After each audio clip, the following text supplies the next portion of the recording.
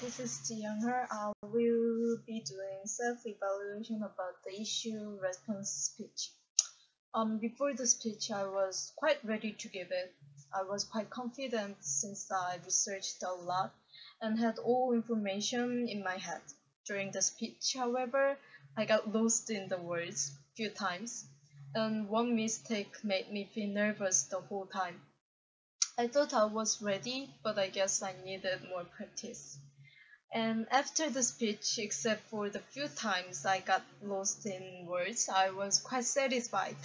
I delivered the message that I intended to give to the audiences, and yeah, I was quite satisfied. One strength of my speech was clear and sufficient information. The deep research provided the audiences the clear understanding of the issue and topic, I guess. One element I wish to improve in my next speech is fluency in speaking. In this speech, I got stuck and lost in words few times.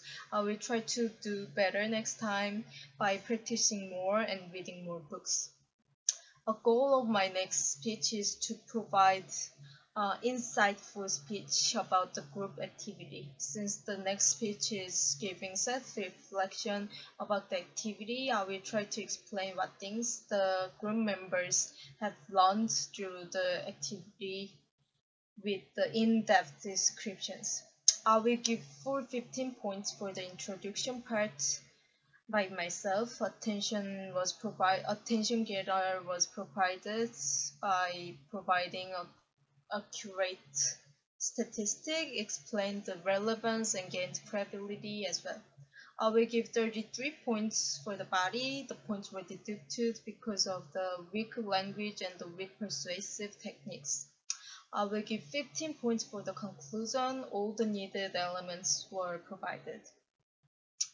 For the delivery part, I will give 33 points out of 35. I sincerely gave the speech with the right volume and the rate, along with the needed eye contact, but movement and gestures were weak. I will give 20 points for the overall impression and 116 points as total. Thank you for listening.